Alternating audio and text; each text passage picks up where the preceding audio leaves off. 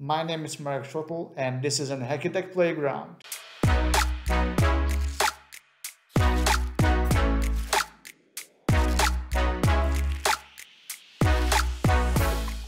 In this episode, we will talk about the dark side of Kubernetes and microservices. We will talk about how to test them and how to evaluate the security of microservices running on Kubernetes. If you like my channel, if you like my videos, subscribe.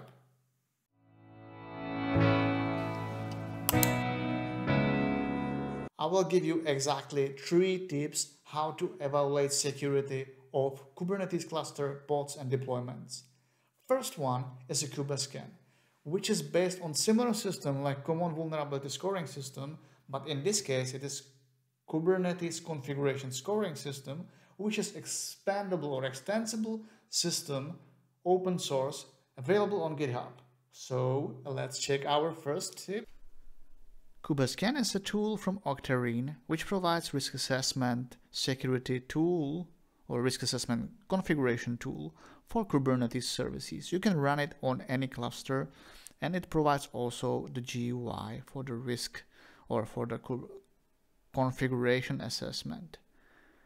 If you look, it's very easy to download it because it's in the GitHub. It's Kubernetes Common Configuration Scoring System, which is behind this service. It's pretty straightforward to help you to evaluate the configuration level or maturity of your Kubernetes cluster and applications. If you want to check the rules, you can basically access the code because it's fully open sourced and everyone has access to it.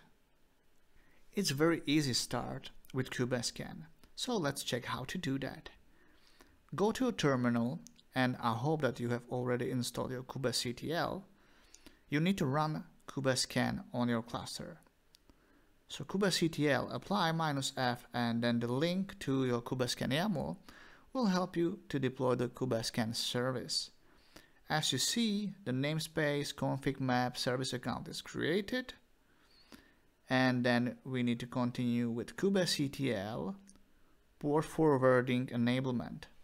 So kubectl port forward on specific namespace. In our case, it will be namespace Cuba Scan. Just wait for it. Cuba Scan SVC as a service, and then the name of the service, which is the UI for Cuba Scan, and basically execute the port 8080 to 80, and I will change it from the default one to 8081. Okay, and you see the forwarding is enabled on the localhost port 8081 to 8080, which help us to enable Cuba Scan GUI. GUI is pretty simple. I have few problems with that. It's mainly the recommendation engine is a little bit poor, but it gives you full risk assessment list or list of the risks available for your cluster. If you click on include system namespaces, you will get the namespace information or the risks related to the namespace. If you see there is a Cuba proxy and storage provisioner as additional from the Cuba system namespace, there is a Cuba Scan deployment running under the Cuba Scan namespace. The resource DarkSide Minikube in the namespace default, which is deployment, is having medium risk. Why it is that? You see the descriptions of the risk. Some of them are really low, like workload allows a privilege escalation. You can also see lots of similarities with common vulnerability scoring system like integrity, confidentiality, and availability impacts, and the exploitability attack vector and scope. It assesses the risk from all of these, or the vulnerability from all of these aspects, and then there is a high-level description of the vulnerability itself. You can show more or show less, depend if you need to just list or if you want to have a details. Here you can see that the processes in a container are running as a root, and they may be able to escape the container and perform malicious action at the host level. So basically that's a pretty clear description of the integrity impact. then the confidentiality impact in this case is pretty high. And that's basically it, what you need to know from at least evaluating the vulnerability. What I a little bit missed on this tool is including in the description the remediation steps that you should take. This is something what you need to take from other source. Here the remediation is more like a generic description. Here in this high risk impact vulnerability, show more, gives you a listening port isn't configured. What it means, when there is no listening port, workload with local vulnerabilities are less likely to be exploited. Very interesting, and as you see in all the three main security aspects, it's the high risk in the namespace Cuba system for storage provisional, which is pod. You know, the previous one was a deployment. In this case, we are talking about the pod. Anytime you find new vulnerability, you are free to refresh it and you will get a new list of the vulnerabilities. Interesting is also that it can give you information about the ARP spoofing and similar man-in-the-middle attacks based on the wrong configuration. In this case, it's a net raw capability. Second tool that I will show you today is Cuba Hunter. You will hunt for vulnerabilities. It allows you to have active and passive scanning, which in distinguishment, it's very easy. Passive scanning is checking the version, checking the proxy, checking the configuration, so no active communication. Active one can do, for example, ARP spoofing or DNS spoofing, and it can a little bit modify your Kubernetes. Let's go to check how it works. Next tool that we'll talk about is Cuba Hunter. Cuba Hunter basically helps you to discover security weaknesses in your Kubernetes cluster. Do not test with Cuba Hunter any cluster which you do not own. It's only for your own purposes. It provides also the Docker-based Cuba Hunter interface UI online based on the Docker token that you can use. So basically you can have nice GUI or nice looking list of the vulnerabilities, not only the one that I will show you from the command line. They also have the online database of the vulnerabilities and the description of what is the difference between the active and passive hunting they are offering and how to basically run Cuba Hunter from the Docker. You see all the articles or all the parts of the vulnerability assessment of this tool. If you are interested in the detail, you can go online and check, for example, the pod with mount2 var log and check what is the problem, what is the issue description, what is the remediation and recommendation for that, and also the external references for common vulnerability enumeration and common weaknesses enumeration. Cuba Hunter is offering different hunting options, passive and active. To active one, we can counter, for example, Azure SPN Hunter, ARP Spoof Hunter, DNS Spoof Hunter, and HTTCD Removed Access. On the other side, the passive hunting offer Kubernetes Discovery, port scanning, proxy discovery, dashboard hunting, and access to the secrets. Next part is the command line interface. I will show you how to work with your command line. kubectl get pods is showing the pods that I'm actually now running on my cluster. There's a dark side on front end and Redis databases. And I will show you also the get deployments, so you see which deployments are available. I installed the Cuba Hunter, which is providing three features or three main options. It's remote scanning, interface scanning, and IP range scanning. With two, it scans the subnets on all the localhost interfaces. So it takes some time to discover all the localhost interfaces.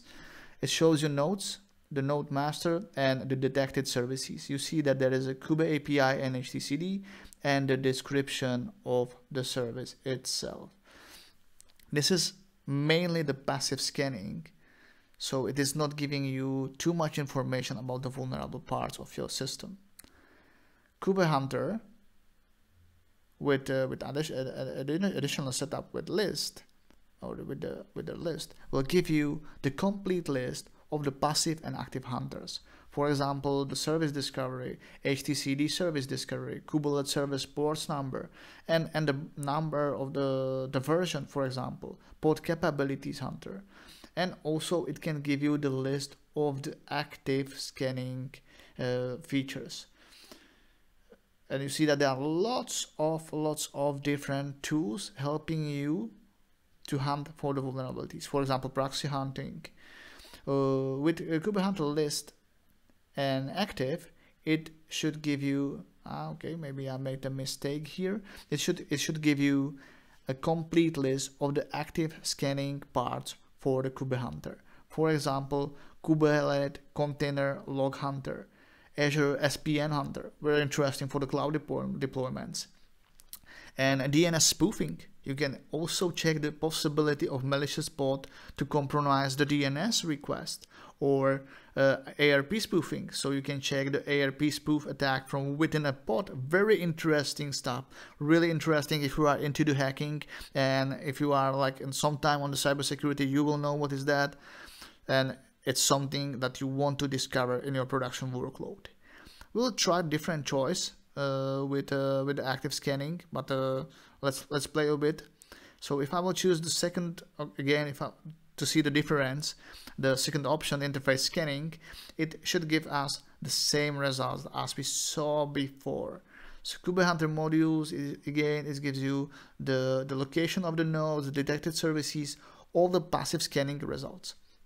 If you want to extend the results, you need to work a little bit on your command line skills. We need to call a specific, we need to extend our test to the active scanning, and we can also specify the range, the IP that we want to scan. If you have like a remote host, if you are using AWS, EKS system, so you can remotely scan basically your cloud deployment. So let's play a bit with some active scanning. It takes some time. So Kubernetes Hunter, sorry, I just want to say Cuba Scan, but this is previous tool. Remote, so we can specify the remote domain or DNS name, and I will use my localhost address for simplicity. And active, it will find lots of new vulnerabilities like proxy is exposed, KS version is disclosed, or the Kubernetes dashboard is available for public, and that can be a serious problem. So as addition to the detected services, you see also the list of the vulnerabilities identified, and also the ID from the vulnerability system, and the category, if it is remote code execution, information disclosure, and the evidence from where it takes the information about the target vulnerability, and also the vulnerability name and the description. Really good, really simple, and also really fast. In production workload, when you have highly available pods and bigger deployments, it can take more time, so please don't freak out. Kubernetes Hunter report JSON can give you a report in the specified output. You can also detach it to the HTML page to make it more nicer, but in this case, just for an example, you can specify different outputs with report JSON. It should give us back the JSON output with all the results. As you see here it is done. In the output, in the standard output in the command line, we are getting JSON. Third tool, and the last one, not last from available on the market, but last one from our video, is a Chef Inspect. Chef Inspect is a fantastic tool for security as a code and testing your configuration of Kubernetes. So if you are interested, let's continue our journey to the third tip. Next, absolutely epic animal for testing the Kubernetes services is Chef Inspect. It has more usages. This is mainly security as a code or compliance as a code. We will not talk about that today. You can choose from multiple versions from the Red Hat, different Amazon Linux, Windows. Choose what you like and where you work. Let's go to the real operating system, Ubuntu, and use the Inspect to test our Kubernetes deployment. I just don't have any here. It's just for showcasing you how it works. If the Inspect is on your platform, you should be able to get the version information. With Inspect help, you get the commands available for you.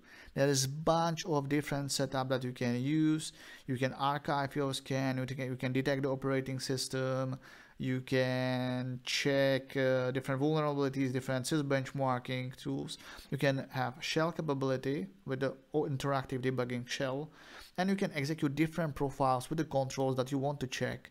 These profiles, controls in the profile are like a security ASIC code. So as I say, this is for another day, a different topic. So let's play a bit with this tool. Inspect, detect, should give you information about the operating system. Ubuntu, Debian, Linux, and the release, and also the architecture of the OS. It should give you lots of details really fast. Yeah, I know that you can do it with the different commands, but this tool is mainly for the testing the security.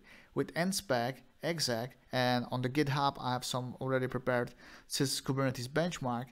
With executing this profile from the DevSecOps tools, I didn't do that, it's just publicly available for everyone. You will fetch the profile and run the test. As you see that 122 was skipped because I'm not running any cluster here, but it gives you exactly the sys benchmark checks if you fulfill all the requirements for Center for Internet Security. If you ensure the encryption providers are well configured, if you, for example, ensure that your API server post specification file permission is correct as it should be. You can also basically check different or specific controls that you are interested in for like a regression testing. So you can use a controls parameter to define which controls are you interested in, and also in which version or the base score, that everything can be covered. So for example, in this case, sys Kubernetes benchmark, and then definition of the control that you want to use. It will be 1.1.1. There's no additional dot usually, and then I can choose additional control that I'm interested in. So sys Kubernetes benchmark again, and again the number of the control that you are interested in to test. In our case, it will be 1.1.3, and I will execute the test, and it should give you all the necessary input just for these two controls. You see, output is different. I just get 1.1.1 and 1.1.3 from the sys Kubernetes benchmark. Only two controls well checked, and the test is much faster than anything else. So you can basically also decrease the time of the test execution for your inspec. Thank you so much for watching the video. I hope that you enjoy the content. I hope that you enjoy my tips.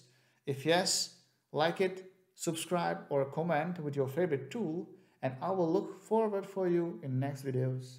Thank you so much.